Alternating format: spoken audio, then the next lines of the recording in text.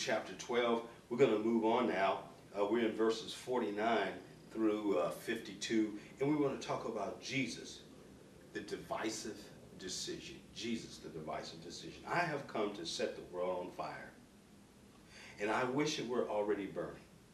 I have a terrible baptism of suffering ahead of me, and I'm under a heavy burden until it is accomplished. Do you think I have come to bring peace to the earth? No, I have come to divide people against each other. From now on, families will be split apart, 3 in favor of me, 2 against, or 2 in favor and 3 against. Jesus, the divisive decision. Well, here we are. Jesus said he came to fulfill the law. We know that there are certain things that he came to fulfill. And obviously he came that the world would know God, that the world would know God through him, through his earthly ministry, through his sacrifice, and certainly through him being resurrected.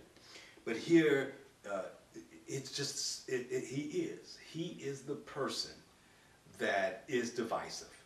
Just as he has said here, I have come to set the world on fire, and I wish it were already burning.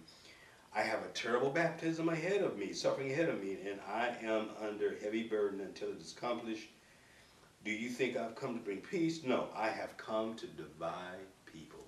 He is the divisive decision of life. Where you stand on Jesus will divide you. There is no doubt. All you have to do is get into the public airways. People don't want to hear it. There are people who embrace. They're on one side or the other. It's like there's no middle place. And that's just the way that it is to be. That he is. You know, we have campaigns where we are just introducing him, meaning, people, millions, literally millions, that we have been able to encounter.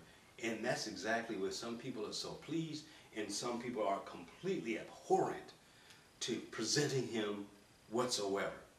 And like he said, 2 against me, 3 for. 3 for me, 2 against. That's exactly how it is. Make sure that you are on his side, that you follow him, that you're intimate with him, that you're into him, that he's first and foremost. Let others fall aside, let them fall away, be behind them, be before them, whatever the case may be. But when it comes to Jesus, be with him. And let everything else fall the way it may. Father,